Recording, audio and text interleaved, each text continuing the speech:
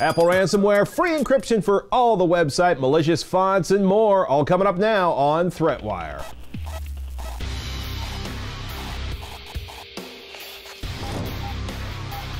Greetings, I'm Patrick Norton, and this is ThreatWire for March 9th, 2016, your summary of the threats to our security, privacy, and internet freedom. So much news this week, and I'm just going to say one thing before I start. Google is back in the lead for being the germinating roots of Skynet.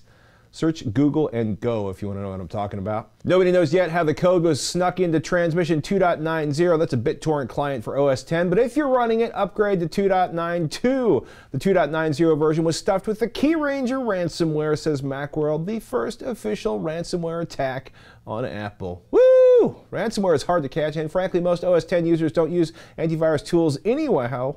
Palo Alto Networks, which traced the infection back, notes that the KeyRanger application was signed with a valid Mac app certificate, which means it can sneak past Apple's gatekeeper. That certificate has since been revoked. Palo Alto also notes that the ransomware does its best to encrypt files stored on Apple's Time Machine. Ouch. Remember, in your 3, 2, 1 backup system, make sure one of those backups is offline so that in case you do have a particularly gnarly piece of ransomware, it doesn't encrypt everything in your networked universe. Ransomware is getting nasty, and while this attack asked for a single Bitcoin to unlock your data, around $400 today, remember that hospital in LA that paid $17,000 to decrypt its data after spending days with its medical records completely locked down. Ever try to run a hospital without medical records? Patch Tuesday, people. Update your software and make sure auto updates are turned on for the operating system, security, and frankly, everything else on the systems of the people you provide tech support for. Why am I mentioning this? Patch Tuesday was yesterday, and Microsoft, Adobe, Chrome, Google, and everybody else are hammering hard on security issues on a regular basis. And if you don't update, you don't get the benefits of those fixes. Worse yet, if your AV or anti-malware isn't automatically downloading updates, you're pretending you're secure when actually you're not nearly as secure as you could be. I know you know this. You're a hoopy frood. It's just a reminder to remind everybody else whose systems you work on or with, or those folks that call you up for the occasional moment of tech support. My personal favorite patch this Patch Tuesday, security update for graphic fonts to address remote code execution. That's Microsoft Security Bulletin MS16-026 critical. Attack fonts, people, or attack by fonts. Makes the whole idea of attacking via light bulbs seem kind of cool in comparison. Fonts. Insecure fonts. Really?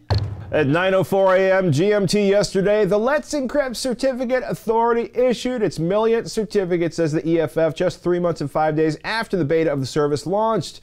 If you're not familiar, Let's Encrypt is a free, automated, open certificate authority set up so that anybody can get a trusted certificate to get their transport layer security on their website at zero cost. That's the thing that makes the S in HTTPS possible. The certs are now accepted by all major browsers. Let's Encrypt was co-founded by the EFF, Mozilla, and researchers from the University of Michigan. Akamai and Cisco, quote, provided significant financial support for the launch, says the EFF. There's a ton of new sponsors funding the project, and frankly, I am all for free tools that make the internet more secure. Way to go, EFF. Our featured comment today comes from Marquise Richardson, who, in response to ThreatWire Security Tip 1, VPN, says, unfortunately, this is the internet. A broken system of out-of-date, unpatched machines using broken security or none at all. A world where all DNS lookups should have been encrypted by default 20 years ago, but aren't.